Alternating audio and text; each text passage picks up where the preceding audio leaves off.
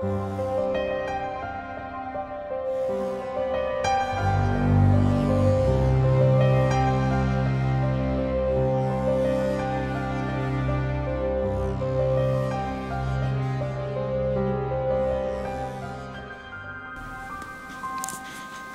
my name is Dr. Allison. I'm here to brief you on your daughter's MRI and CAT scan.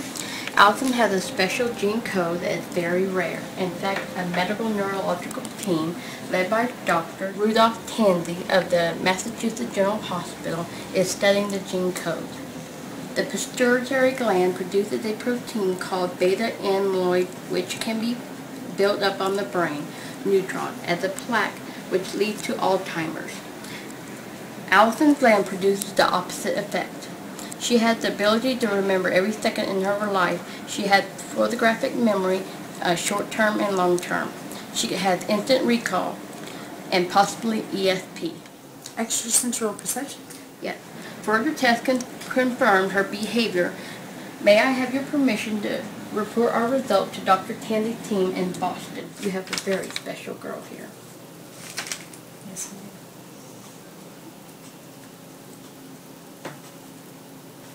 I'm just going to ask you random questions and random subjects that just pop into my mind.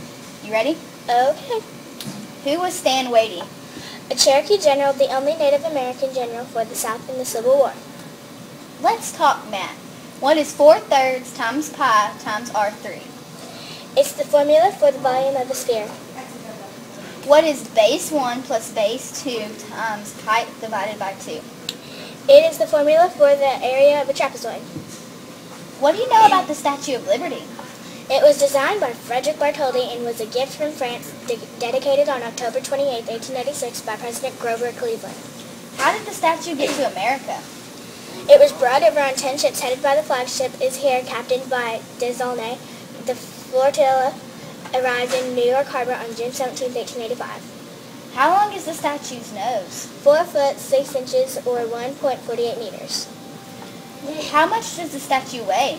With or without the pedestal? Without. 450,000 pounds or 204.1 metric tons. Where is the is here now? On June 23, 1917, she was on a voyage from Barry to Oregon Marseille when a German U-boat submarine, the U-39, fired a torpedo and sunk is here 70 miles west of Cape Sparta. There were no casualties, and the survivors were picked up an hour and a half later after the attack by the French fishing trawler Ashmont Aeropasto. Dr. Mae, there is something on my mind. An asteroid called the AG5 was discovered by Mount Lemmel astronomers in Tucson, Arizona in January 2011.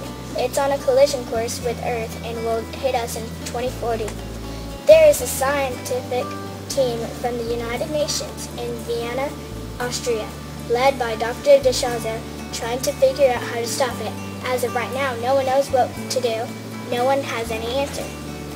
Are there any other doomsday dangers heading our way that we can't solve? Yes, many. Well, my plane is leaving soon. We need to talk again. My pleasure.